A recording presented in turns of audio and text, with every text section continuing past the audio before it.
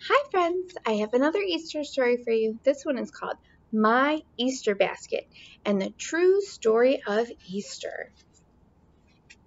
The colors in this basket are my own special way for me to tell the story of that first Easter day.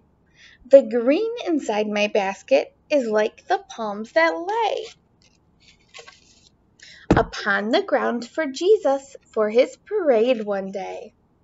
The purple in my basket reminds me of the time that Jesus shared with his friends a meal of bread and wine.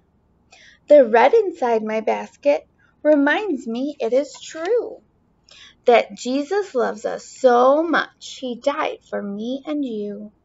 The brown inside my basket, as dark as in a cave, reminds me of the sad place that was our Jesus' grave. The white inside my basket is like the angel bright, who gladly said, He's risen, our Jesus is all right. The yellow in my basket that matches the bright sun reminds me of that Easter and what our God has done.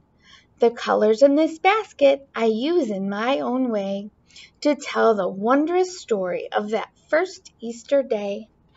Jesus said, I am the resurrection and the life. He who believes in me will have life even if he dies, and he who lives and believes in me will never die.